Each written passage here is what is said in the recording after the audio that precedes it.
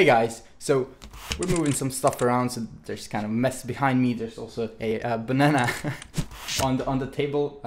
Yeah, so here's a little minion for you. Anyways, I'm still doing a review for you. So these are the new Denon Heos 1 wireless multi-room sound system. So basically what this means, you can get like up to 32 of these on a single phone. You can connect them to an app, and you can just place them around the house and group them in like different rooms. So for instance, you can have like 3 of them in a living room, and then you can put them in a group that's called living room, and you can put a few of them in your bathroom and in your kids room, and then you can play different music on each and every one of them. That sounds really good. Like, I'm hyped for this, and I can't wait to see how this works. So let's go.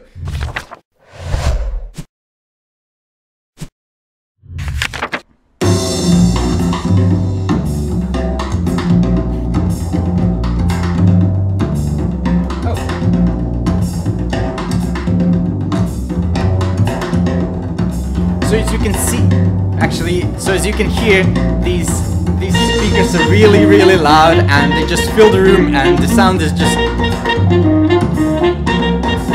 Shut up.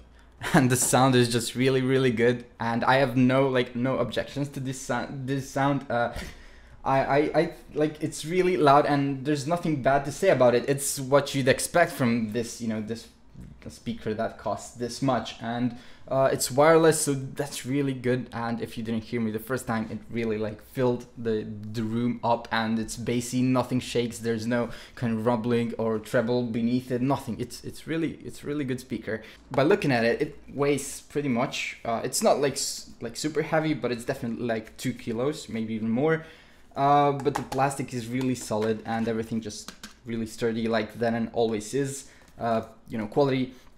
Here is this kind of stand with a battery. So this battery lasts really long, and there's not much to say about it. It's kind of the same plastic. It feels like it's a part of the speaker.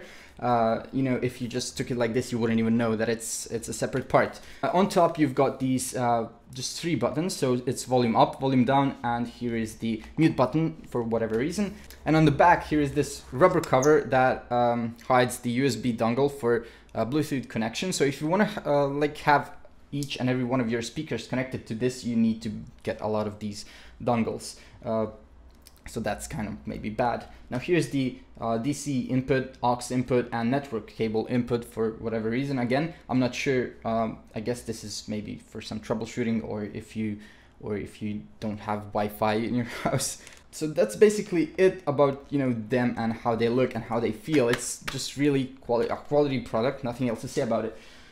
Now I had some trouble connecting to these via Wi-Fi, because I don't know how this application is made so poorly, but it just I would connect to one speaker, but then I couldn't get the other one to work, and then I would connect to the other one, but the first one didn't work, and then at one point I did get them both to work, but even though they were in the same group, so they were kind of in the same room, they weren't playing the same music.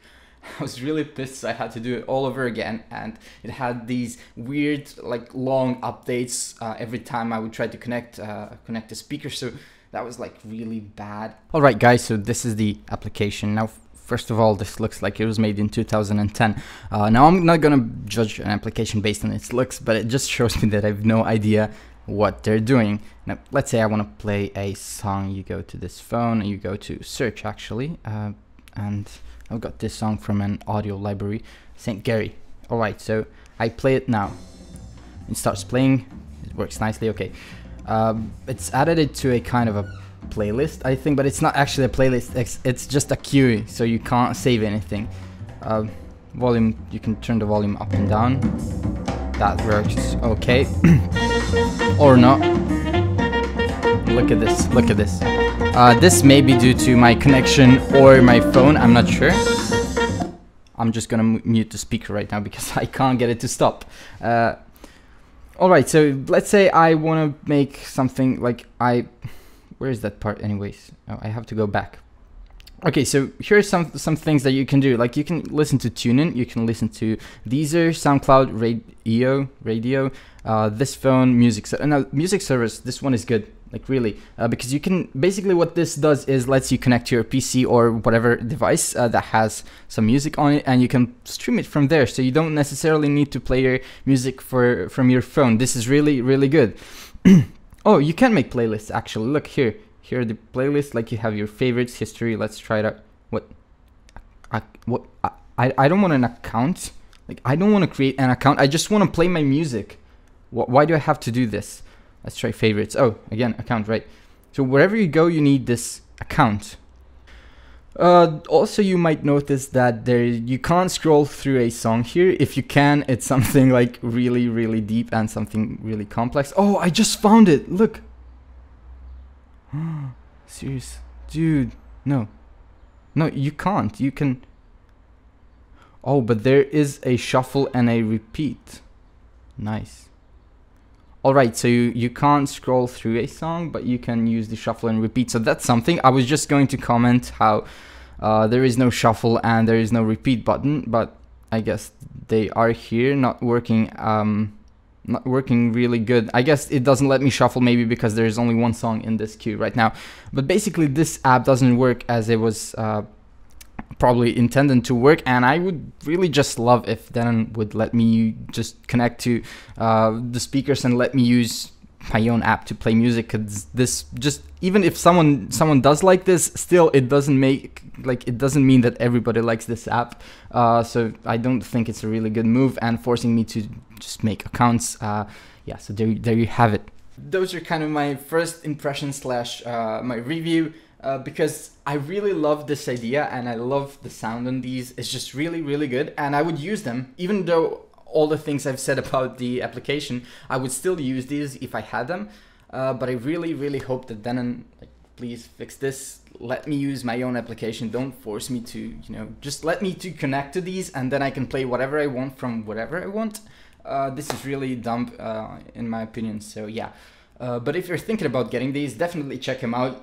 And if you don't have a problem with, setting it up for a whole day or something, I guess you won't have a problem with these.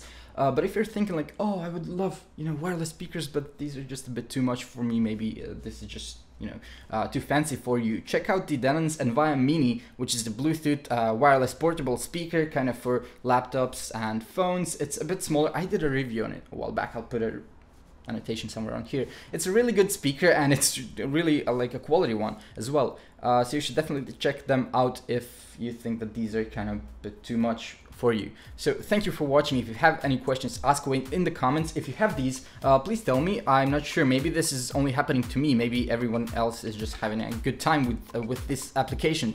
So please tell me. And thank you for watching. Like this video if I helped you out, subscribe to this channel, and I'll see you soon, guys. Bye.